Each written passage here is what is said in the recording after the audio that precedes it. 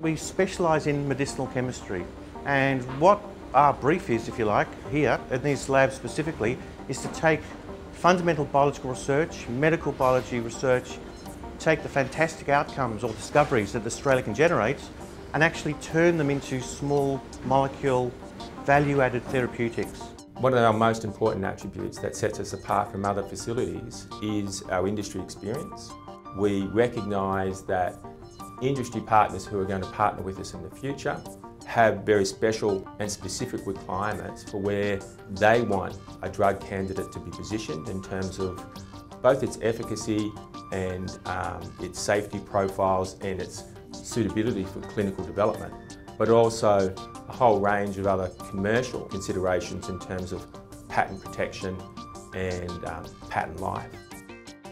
At the moment, there's a worldwide trend for pharma to actually open the doors and try and engage with academic research institutes to do the high-risk stuff, the exciting high-risk, but leverage the research in that manner. And so we believe we've got great opportunities with what we've got going here to actually engage the Pfizers of the world, the GSKs, and so the survey is just one of many examples going to the future which we'll have. We've got quite a layered group, so from honours students, PhD students to postdoctoral fellows, and we quite often work in sub-teams and to some extent share different projects to do whatever it takes to, I guess, progress them most efficiently.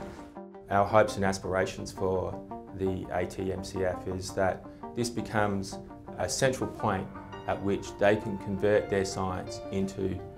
clinical agents of the highest calibre. Ultimately, it's about saving lives. So we've got projects in cancer, but we've got also projects in neglected diseases for to try and help people in impoverished countries who there's no real market, so the big pharma don't go near there. But we're an institute where we're ideally placed to be able to work with charities to actually end up with treatments for those diseases, those third world diseases.